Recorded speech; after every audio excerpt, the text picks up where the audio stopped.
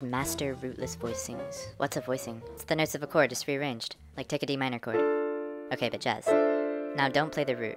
Cool, it's like an F major 7, right? True, but it's also a D minor 9 rootless voicing. Funny how that works. Now do that with G7 and C major 7, and every other chord ever. Alright, now play like Bill Evans.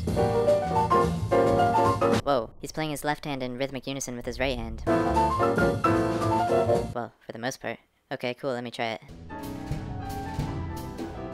Dang, that's hard. I guess I just have to be better at my instrument, so I can play much nicer. Maybe I should